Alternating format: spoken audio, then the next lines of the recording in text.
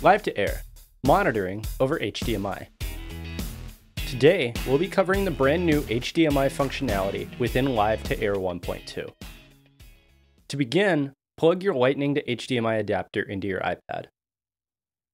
Now open up Live to Air. Navigate to the settings menu at the top right of the page. Under Output, you'll find an external monitoring menu. From here, you can monitor the entire app display from Live to Air, the program feed, or the preview feed. Once you choose your monitoring method, go back to the settings menu and go into the encoder settings menu. By default, the encoder mode is set to 480p, but you can set it to whatever preset you like or adjust settings manually. You are now ready to use the HDMI monitoring feature within Live to Air.